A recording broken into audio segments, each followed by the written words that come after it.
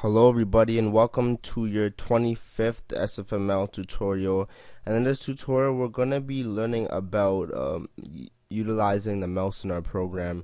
So what we're going to be learning is detecting mouse clicks in our program and locating where the mouse position is on the screen.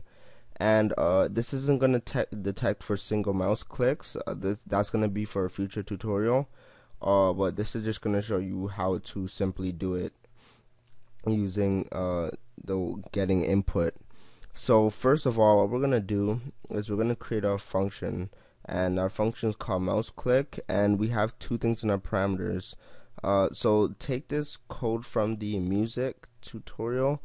Yeah, so we're going to, when they press a mouse button, if they click a right button, then they'll either play the music, pause the music, or stop the music.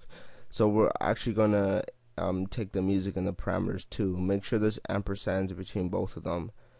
So we have an integer for our mouse x and an integer for our mouse y.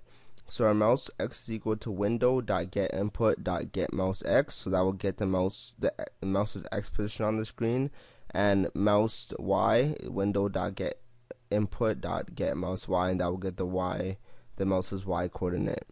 So right here we see that if window.getInput.isMouseButtonDown SF : mouse : left, so if they press down the left mouse button and mouse x is greater than or equal to 350 and mouse x is less than or equal to 450, then we check for this. So before I check the rest of the mouse click function, let's look down here. So I have three rectangles, one green, one yellow, one red.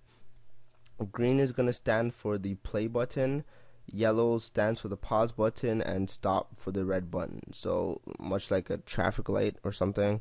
So green, yellow, and red. So yeah, those are three buttons. These are the positions for the buttons that we're drawing, etc., etc. Okay.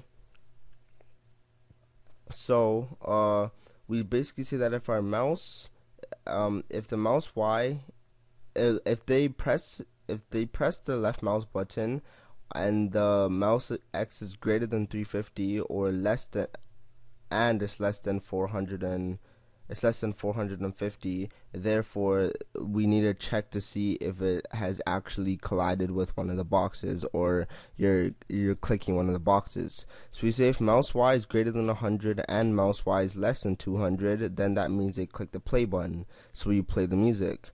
Else if mouse y is greater than 200 and it's less than 300, therefore they click the pause button and they pause the music. Else if the mouse button is greater than 300 and the mouse y is less than 400, then we stop the music. Simple enough. So everything should be fairly simple right here. Same with the fonts and everything. So we have a font loaded and everything because we're going to be writing text inside our boxes.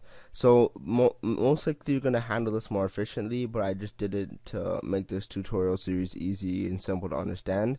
So we put our mouse click function here, we clear the window, we set our game text position, and we set the text to play, we draw the button, and then we draw the text over the button. We reset our position, and then we would set the text to pause, we draw the pause button, and then we draw the text. And then we reset to a new position, draw the text stop, and then we draw the button, and then we draw the text, and then we display everything to the game window. So if I was to run this program,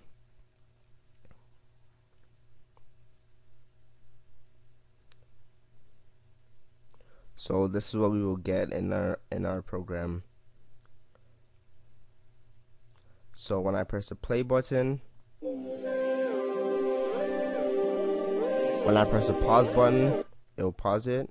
If you press play again, now notice if you keep on pressing the play button, it kind of makes like a buzzing noise, like an error noise. That's the reason, is because you can't really play a track while it's playing. Now you can always do you could always check to see that if the state is playing, then you don't need to activate intro music.play. But that's for you guys to do. It's not for depending on what you guys really want to implement in your program. So if they pause it and they press play, it continues from where it stopped. If you click stop and you click play again, it will play it from the beginning. So that is it for this tutorial. Hope you enjoyed it. Thanks for watching, and bye.